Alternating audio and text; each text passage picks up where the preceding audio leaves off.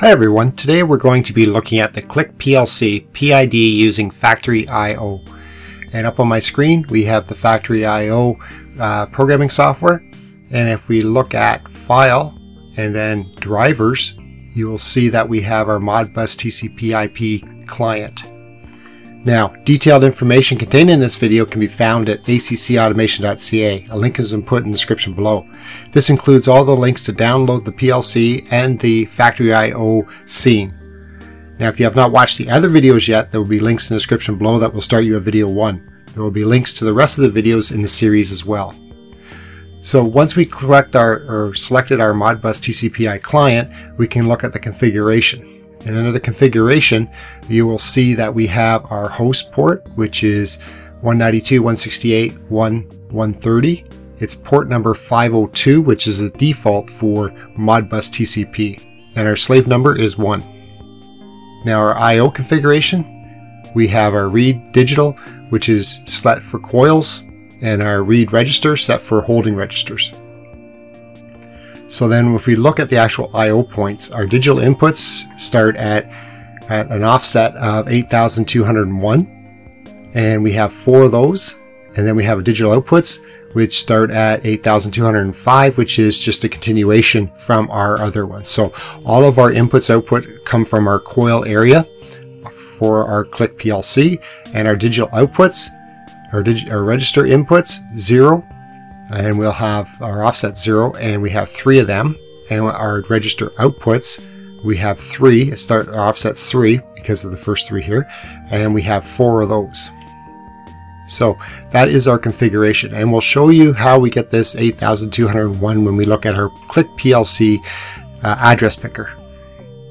So if we go back to our driver, and it automatically comes up with the I/O here in our scene, and we can actually hit connect, and when we hit connect, it will actually give us a check mark saying that everything's okay. And if we go back at our scene, we can actually see that we now have communication to our PLC itself. And what we can do is now we have a play that we can play our scene, we can pause our scene, or we can stop our scene. So right now we have our scene, we have a fill valve up here which we will fill with water.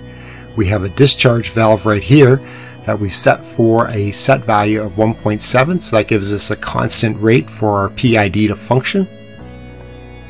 We also have our panel here, and on our panel we have our start, our stop, and our reset button. We have our dial indication that controls our set point, and our set point's displayed right here, and our present value is right here. So that is our Factory I/O scene and our I/O connecting to it. So now let's look at our Click PLC program, and under the interrupt program we have our PID. We'll look at the interrupt setup. It's actually set for 100 milliseconds. So every 10, it'll operate this 10 times each second. It'll update our PID algorithm. So hit cancel. And then what we'll do is actually look at that interrupt program. So here is our variables going in. We have our process variable or present value variable. We have our set point or SV variable. We have our calculate control output. So that is our output going to our fill valve on our scene. We have our I max. We have our I min. We have our P gain, our I gain, and our D gain. So the math involved here, the first thing we do is calculate our error, and our error is based on DF2 minus DF1, which is our set point minus our present value. Now if we were doing reverse action, it would just be the opposite. So if we look at our P gain, our proportional term, what we want to do is we take our error and we multiply by our P gain input, and that gives us a proportional term. Then what we do is we can calculate our integral, or our I. So to do that, what we do is we take the sum of all the errors.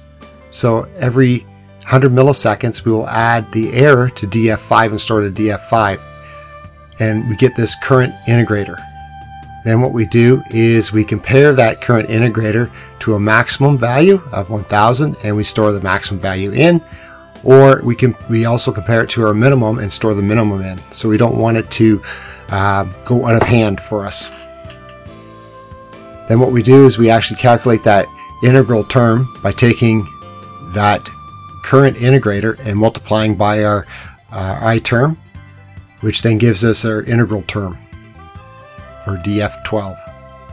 Then what we do is we can calculate our D parameter, and our D parameter is just the previous error and the next one. So if we look at the D term, you will see that what we do is we take our df1, which is our present value, and we store it at df14. So we take df14, so this gives us what the present value difference is, and we multiply that by our D term, and that gives us a derivative.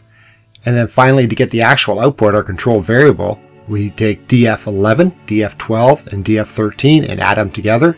That gives us a control variable to put on our actually fill valve. If we go and look at our main program, what you'll see is now we can take our I/O from our factory scene and manipulate that around. So if we look at our address picker, the first thing we'll do is determine how we get those addresses in our factory I/O to begin with. And when I call this up, we said that we're using coils, so that'd be the Y. And Y10 is our start from our factory I/O. So if we hit on the display Modbus address, you'll see that it starts with 8202.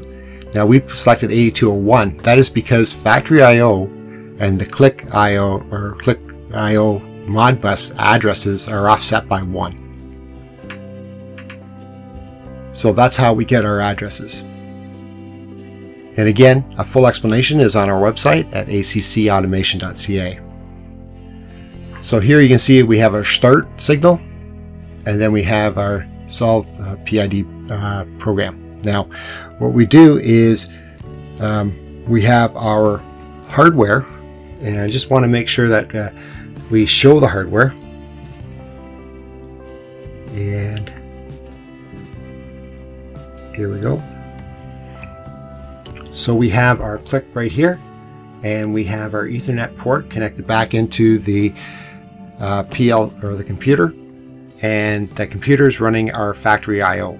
So that's how we're actually communicating, and we're currently communicating through here. So there's my start from my panel on my factory I/O, and then my stop, and then my factory run will also stop it, run stop. Then what we have is our indication lights. So if we started it, then our start light will be on.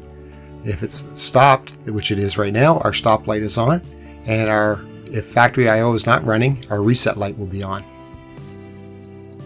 So we move the factory I/O panel set point, so our dial indication, we'll move that to the set point of our panel. So that means as we turn our dial, the value on the panel itself will change. Then we have our I/O meter level. So what we'll do is take a look at the present value, and our present value comes from our meter level of the tank volume. Then what we have is we have to move our set point value in. So our set point value comes from DS6 and it moves to DF2, and our present value moves from DS7 into DF1. So that moves it in so that our PID parameters can now be adjusted. And finally, what we do is we have C1. If it is on, then what we do is we take our output from our PID loop, which is DF4, and move it to DS4, the controller valve, to fill up. Then if it's off, which it is right now, you'll see that we move 0 into our present value and set value, and also into our actual valve that controls our water. We make 0 so it turns off. So now that that's all, looks like it's running fine, we'll look at our factory I/O again. Again, we're connected right here. We can set our set point. We'll say it's going to be 474. And what we can do is we can hit start. When we do, it will start filling up our tank. So we'll just move that over, and you can see our tank now filling up. And what we'll do is just bring in our data view, and our data view will show you actually our set point values as they fill up. Here we go. So you see right now there's 430 and 474 is our set point. So it's getting closer. So once it's near there, you'll see that our integration term kicks in and we start using it to actually control it getting back up to the 474. So you see how easy it is to implement the math for a PID loop.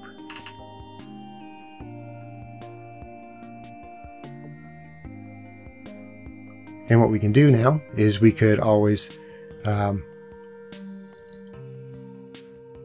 reduce this, and we'll just turn it down to 269. And you can see we are draining our tank now, and it will eventually come down to 269 and even out on 269. So again, we can play with our discharge rate, and then we can play with our auto tuning to get our level exactly where we want it.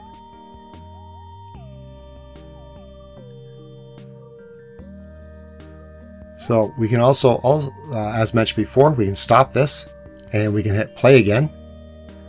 And what we can do is readjust our parameters.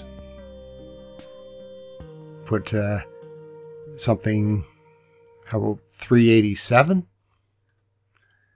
And what we can do is hit start, and automatically it'll start pouring our water level in, and we can just watch it as it goes up to the 387.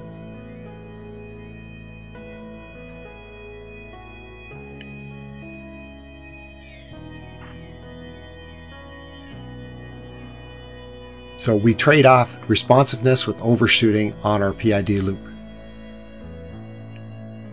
Now if you enjoyed this video, please hit the like button below. If you have any questions about the video, please leave a comment below and I'll do my best to answer it. If you want more information about us, or you want our free ebooks on numbering systems or robust data logging, please click on the link in the description below to get it. A new video is put out every Monday, so make sure you hit the subscribe button to get more videos like this in the future. Remember to click the little bell beside your subscription in order to receive those notifications. Thanks so much for watching. I'll see you next time.